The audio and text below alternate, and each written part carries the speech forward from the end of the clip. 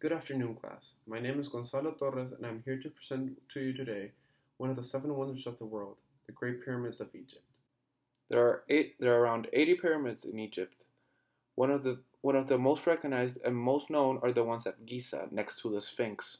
Actually, the first pharaoh that built the first pyramid, his name was Djoser. Djoser was the pharaoh during the period known as the Third Dynasty. Although the one that actually made the design for the construction of the pyramid was the architect named Imhotep, who was also the chancellor of the Djoser and also the high priestess of the sun god Ra. The Djoser's pyramid were actually not pyramidally shaped. They were built on mastabes, which are burial grounds for Egyptians. He had around six of them stacked up, one smaller than the previous one before, in order to make it more like a pyramid, but it was actually just a bunch of blocks put together that had nothing to do to a pyramid shape. In this picture, you can see the six builds that there is in the pyramid. Each individual build is what there is called a mastabe. The mastabes were stacked up, one smaller than the previous one before, in order to make it more like a pyramid, but it was actually just a bunch of blocks put together that had nothing to do to a pyramid shape. Actually, pyramids were built by, not as commonly thought, but by Egyptians themselves, not slaves. These Egyptians were the ones that built the pyramids because there was a 3-month period in which the rain did not come to Egypt, so the harvest for the farming was not very good.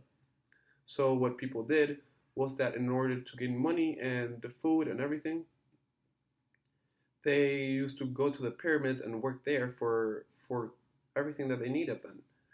They were not actually treated equally. They were giving everything that they needed, but the thing is, in my opinion, if you have to carry a 2.5-ton brick, then you're being a little bit treated like a slave. In this picture, you can see how the pyramids were built and how the blocks were carried all the way to the top of the pyramid by using only the labor force of the Egyptians. The reasons why these pyramids were built was so that the bodies of the pharaohs would be preserved for a long time. They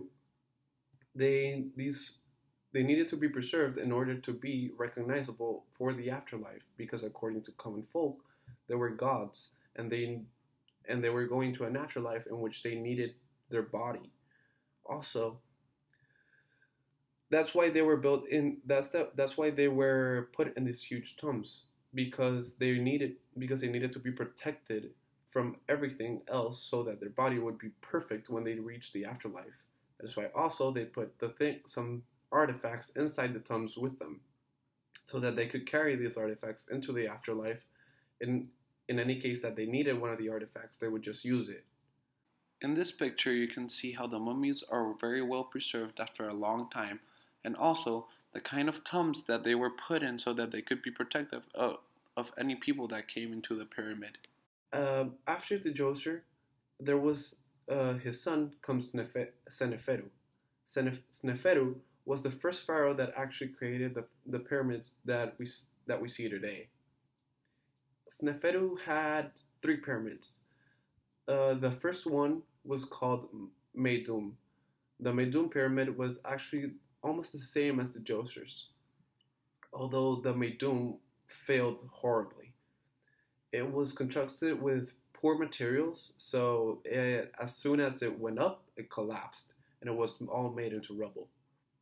So instead of that, he went into another type of pyramid. This one is called the bent pyramid, and that is because this was the first pyramid that actually looks like the ones that we see today, like with all the pyramids shaped and everything. But the thing is that his had a little miscalculation. The angle of elevation of when it first started was a bit wrong. It had a bigger angle of elevation, so the pyramid would be even bigger. But the thing is that the architects, once they were halfway, they saw that it may collapse. So what they did was they stopped construction immediately, and instead they changed the angle of elevation at halfway point and made it look smaller. That is why in some of the sides it looks like it has a bent shape. Then after that came Sneferu's final masterpiece. It's called the Red Pyramid, and that is because this was the one that had the perfect angle of elevation and was very, very neat on its sides. It has the red pyramid name because of the red limestone that he put on each side of it. In this picture, we can see the Sneferu's three pyramids. The one to the left is the Meidum pyramid. The one in the middle is the bent pyramid, and the one to the right is the red pyramid that is covered in red limestone. Finally, after Sneferu comes his son, Khufu. Khufu was the pharaoh that created the biggest pyramid and the most majestic one of all time.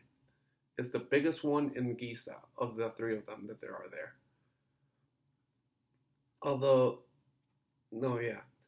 And then these three pyramids that were built in Giza one was from Khufu. The next one next to Khufu's was his son's, Khafre's, and the one next to Khafre's was Khufu's grandson, Menkaures. The biggest of them all, of course, was Khufu's pyramid. It's called the Great Pyramid of Giza. The sides are oriented in 4 cardinal points of the compass, and the length of each side at the base is 755 feet. The faces rise at an angle of 52 degrees approximately, and the original height was 481 feet. Fun fact was that the limestone covering the pyramid of Giza, it was very, very white. But the thing is, once the construction of the city of Cairo started, the limestone of the pyramid of Giza was used to construct Cairo. Then after Khufu's pyramids comes Khafre's. Khafre's pyramid was it seems a bit taller than Khufu's, but the thing is, it was built on higher ground. It actually is 33.5 feet shorter than the Great Pyramid. Then Khufu's grandson, Menkaures, he had the smallest pyramid of them all in Giza. His pyramid is about less than half than the size of Khufu's pyramid. The big pyramid in the left is Khufu's pyramid. The one in the middle is Khafre's, his son's. And the one to the right is Menkaures, his grandson's, which is the smallest of them all. The interior of the pyramid is very extraordinary.